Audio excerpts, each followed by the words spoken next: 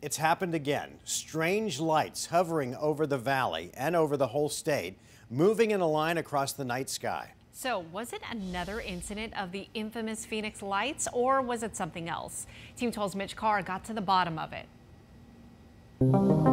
I looked up and all of a sudden I could see all of these lights in succession. Dr. Clinton Campbell was walking his dog early Thursday morning when he took this video. It was pretty phenomenal to watch. It just, really lit up the sky, and they were in perfect unison. Campbell's first thought was not about aliens, but he thought it might be some sort of military aircraft. Instead, it's broadband internet. Wait, what? These are satellites that are being launched by SpaceX to provide broadband internet around the world. Dr. Vishnu Reddy of the University of Arizona's Lunar and Planetary Laboratory made this recording of the sky over Phoenix. What you're seeing here is, we're in Phoenix and we're looking at the western sky, west-northwest.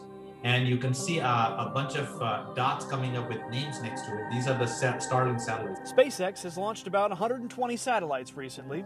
They're still making their way to where they will orbit the Earth, and they just happen to travel over Phoenix at night. They're about 140 miles above Earth, and they're so high up that they reflect sunlight even after it's dark down here on the ground. The solar panel itself that sticks up is about 33 feet across. So you can see this massive sail.